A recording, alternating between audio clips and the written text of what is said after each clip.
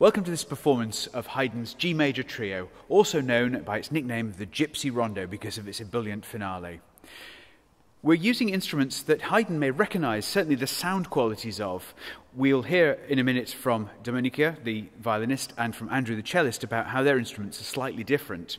But the forte piano we're using is a copy of a 1785 Viennese instrument, and Haydn would have certainly recognised the clarity that it gives, the quiet, softly spoken nature of it, and the fact that when you play quite loud on it, the instrument becomes alive and has a really clattering effect, perfect for the finale. I'm performing this Haydn trio on a wonderful Rogeri violin, which is slightly early for the period, but it makes such a wonderful sound, so I thought I would treat you to it anyway. The other difference to what you might be more used to hearing this piece is the bow that I'm using. So it's a classical bow, which makes a wonderful sound and quite different character. It adds a quite different character and flavour to the piece. I should probably also mention the strings I'm using because they are made of gut rather than metal, and so they make a much warmer sound. And I hope you like it. The bow I'm using is actually a slightly later version of what they might have been using in the 18th century than what Dominika has described. It's actually from England in 1790s or around 1800, so perfect for this trio that Haydn wrote at that time. It's already more like the modern bow in shape, and this metal ferrule that was being developed both in France and England towards the end of the 18th century that holds the hair in place and creates a very different way of playing, articulating on the string. The cello is Viennese, so perhaps the cello and bow together trace Haydn's journey somewhat. Maker Matthias Thier, who also made a cello that found its way to Esterházy while Haydn was working there.